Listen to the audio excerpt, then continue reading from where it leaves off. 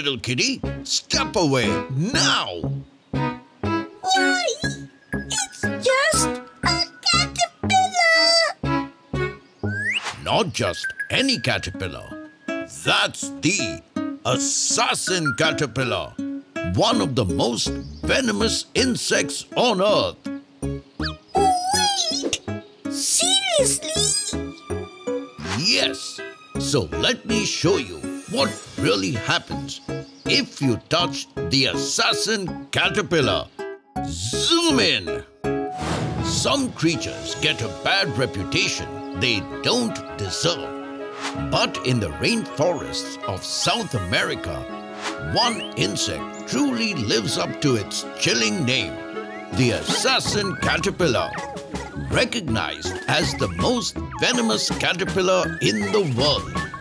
It is the larval stage of the harmless giant silkworm moth from the Lonomia genus. What makes the assassin caterpillar truly deadly is its toxic hairs. The dense covering of hollow bristles on its body contains a powerful anticoagulant venom, a substance that prevents blood from clotting, potentially leading to severe internal bleeding, organ failure, and even demise.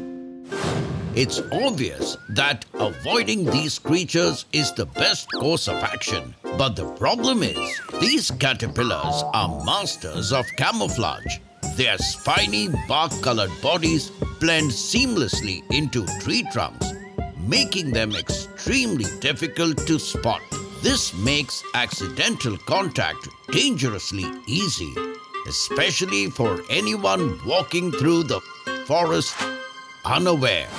And when someone unknowingly brushes against a cluster of these caterpillars, their sharp needle-like bristles pierce the skin like tiny hypodermic needles, delivering venom directly to the superficial layers and capillaries. Unlike a typical sting, this process is often initially painless, allowing the venom to spread unnoticed.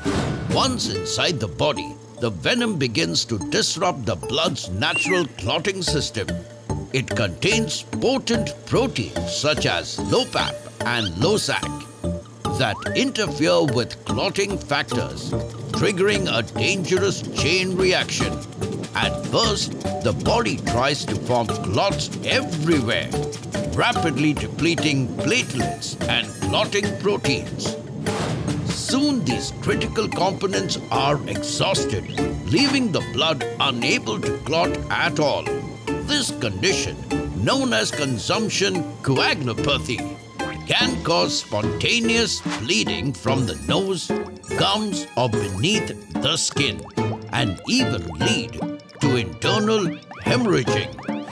Over the next several hours, symptoms may escalate. Victims could experience bruising, blood in the urine, or unexplained fatigue as the body struggles to manage the spreading venom. If left untreated, the breakdown of the clotting system can result in organ failure, shock, and in severe cases, death.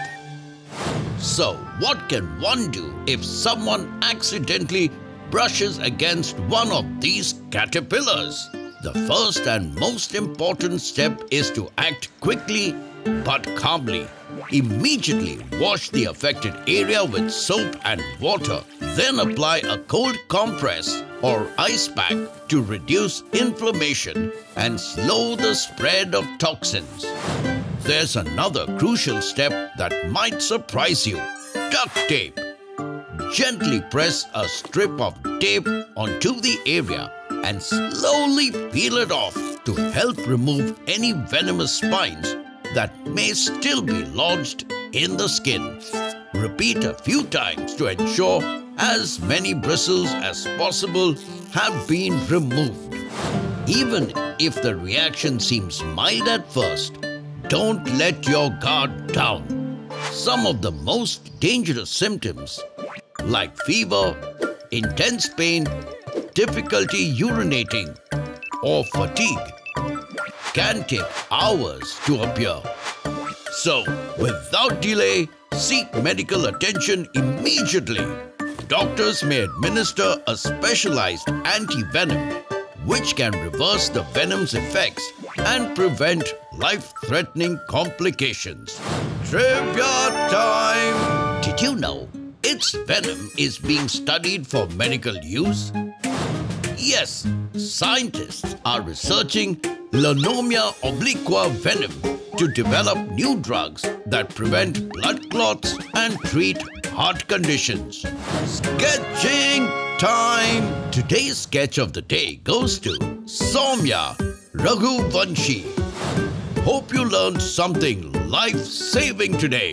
Until next time, it's me, Dr. Binocs, zooming out.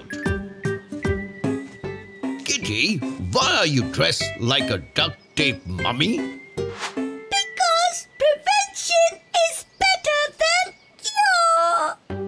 cure. Never mind.